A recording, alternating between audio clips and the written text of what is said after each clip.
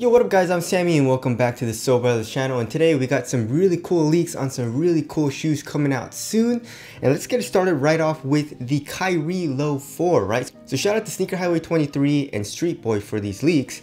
But you know, we've already seen the leaks of the Kyrie Low 4, but we didn't really have any like release photos. These are official photos that Nike's gonna use on their website when they're selling it, right? So we got this like light green color with this like pink outsole and I guess like blue as well. And that's not what has me excited. What has me excited is if you guys look at the back of the heel, we've already known this, but it says here full length CUSHLON, and CUSHLON is nice. The only thing bad about CUSHLON is that it bottoms out fairly quickly like Lunarlon.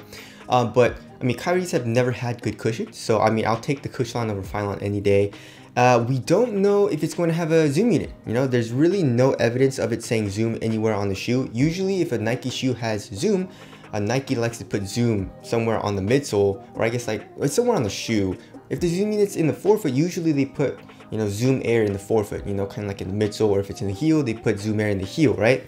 So, I mean, we haven't really seen any pictures of the medial side of the shoe, so maybe it says zoom somewhere there, but I'm guessing it's just full length CUSHLON and no zoom, or maybe a really small zoom unit somewhere in the forefoot or somewhere in the heel. But that's okay, because the Kyrie Low line, the Kyrie Low 1, 2, and 3 has had really crappy cushion. I mean, they've had forefoot and heel zoom units, but I mean, they weren't that nice. You couldn't really feel the zoom units, and then plus the stiff Phylon. So I'll take the CUSHLON over that. As far as the materials go, the materials look pretty nice. I mean, it has this grid pattern. It kind of reminds me of the LeBron 18 Low or like the KD 13. You know, it has that grid pattern on the materials. You can see that there are like forefoot clips, you know, for the eyelets. So, I mean, when you tighten that up, it'll probably tighten on your forefoot a little bit and also help for lateral containment. I mean, this shoe kind of looks like a combination of the Kyrie 7 and the Kyrie Low 2 a little bit to me. So for the outsole, we have the teeth in the forefoot just like the Kyrie 7. I mean, the traction pattern looks very similar. I mean, pretty much the same.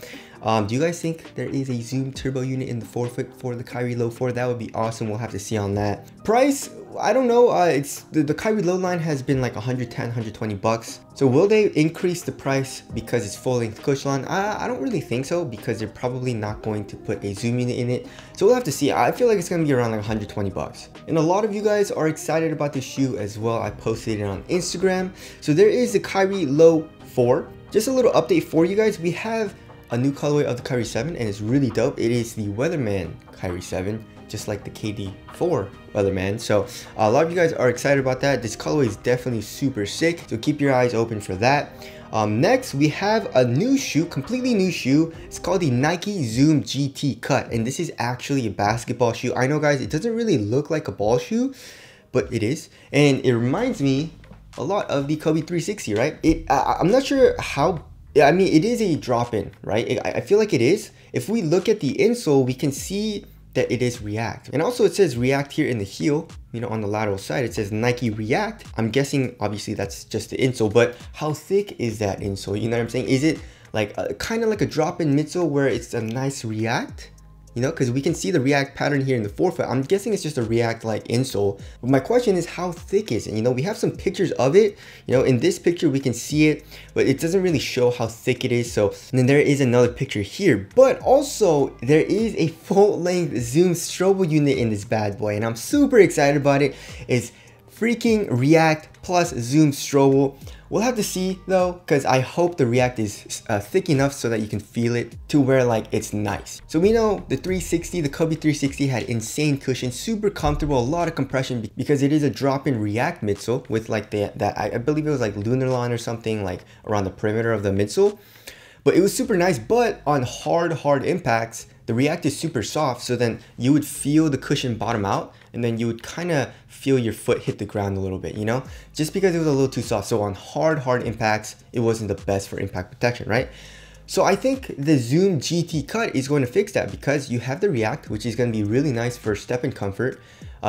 Like I keep saying, it depends on how thick it is. And then we have the Zoom Strobel unit. So I'm super excited about that. The shoe looks very lightweight for some reason. It reminds me of the 360 a lot, just from aesthetics. The swoosh looks dope. And then here in the forefoot, we can see that plastic piece for a lateral counter. And then on top of the toe box I'm not a huge fan of. I don't know. It feels like they added that little panel. It looks like obviously they stitched it on, but it looks a little bit thicker. And in the toe area for the materials, I like to have the material pretty thin, so we'll have to see on that. But the overall shoe looks super dope, and the tech looks awesome, especially with the cushion. And then for the traction looks okay. It looks very aggressive, but not very durable for some reason. It also says Zoom Strobel here on the bottom of the shoe in the midfoot. And in the midfoot, that's probably the midfoot shank plate. And then the materials look pretty damn nice. You know, it looks to be like a fly knit kind of, but it does look pretty glued down. So we'll have to see how the materials feel. All right, next we got the Nike Precision 5. So as you guys know, the Precision has been really good for Nike. Nike has been offering it for quite a while, and this is its 5th iteration. So the Precision line, since I think like the 3, it has been really nice. You know, a very cheap shoe, $80, but a really good performer. I mean, obviously quality wise, the material isn't the best and the tech isn't the best, but it's just, they just make it super well so that the traction is really good, cushion isn't that bad, very supportive shoe, very lightweight. So it's just a really good performer, as we've seen from the previous Precisions. But you know, the Precision 5 looks pretty dope. They made it a low, and the shape of the outsole looks very nice. You know, I feel like heel to toe transition is going to be very smooth. And as far as the cushion goes, they're probably not going to use a zoom unit. I mean, they haven't used a zoom unit in the Precisions ever, I don't think. So I mean, hopefully the foam is kind of soft, and we can see a little bit of an indent in the heel with a Nike swoosh, and that'll probably help compress the cushion a little bit more where that indent is. And the materials look pretty nice. It looks like a textile material. Usually they use like a shit mesh or a mesh type of material, so I like how they changed it for the Precision 5. And also for lateral containment, you guys can see a little bit of the foam coming up here, I guess in the midfoot. So I'm pretty excited about that. Precisions are usually solid performers. Next, apparently we have CJ McCollum's first signature shoe with Li Ning. And I'm pretty excited, guys. So Li Ning is dope. Li Ning makes really good performers, very comfortable, very high quality, although like very pricey, but they make some nice ass shoes. And the only signature athlete they have is Dwayne Wade's signature line, right? I mean, they have like D'Angelo Russell and some other guys, but as far as the signature line goes, they only have Dwayne Wade. And Dwayne Wade is retired, you know what I'm saying? So it's nice that they added someone else to the lineup. And as far as the aesthetics go, it looks okay. It kind of reminds me of like the Sonics a little bit, like the Li Ning Sonics. If you guys don't know, they're good performers as well. We have this red colorway. We have also some plastic here in the forefoot, which looks interesting. And then for the cushion, they're probably using cloud foam. Cloud foam is super nice, and the materials look pretty damn nice as well. It looks to be like maybe a jacquard or a textile material. And last but not least, we have some actual pictures of the Under Armour Embiid 2, right? So we already seen kind of like the tech specs and like the catalog versions. So it's kind of like a render or like a drawing of the official shoe, but this is the actual shoe now. And aesthetically, I'm not a huge fan. You know, the Embiid one looked dope. I actually really liked the aesthetics of it because it reminded me of like the Kyrie 2s a little bit. And the Embiid 2 looks okay. To me, it kind of looks like a basic, you know, like a budget shoe that Under Armour has to offer.